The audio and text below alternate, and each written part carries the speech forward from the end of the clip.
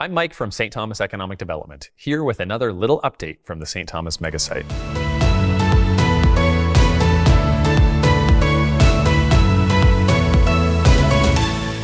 A lot goes into preparing a site like ours for industrial development.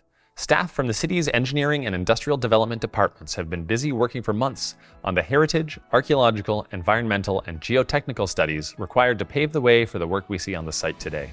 Before any existing buildings could be cleared from the site, heritage assessments had to be conducted to identify any important heritage elements that needed to be preserved.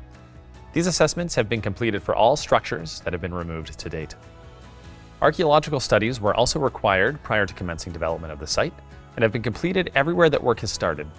These studies involve disturbing the soil through tillage and waiting for rain to expose items such as pieces of pottery or arrowheads that can be indications of significant archaeological sites.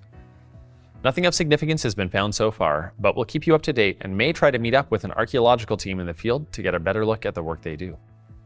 Environmental studies for this project were carried out to identify any contamination present on the site.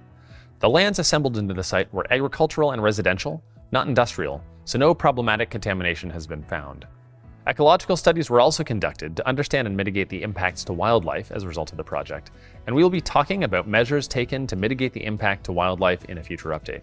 Lastly, geotechnical studies were conducted to understand the soil composition and bearing capacity across the site generally, as well as under specific locations that will require especially high bearing capacity. These studies are conducted by drilling into the soil and collecting cores of material that are used to analyze the stability and capacity of each point, often drilling either to a predetermined depth or until heavy clay or bedrock are reached.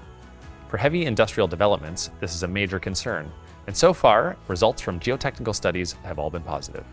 That's all for today. Thanks for watching this update and stay tuned for more soon.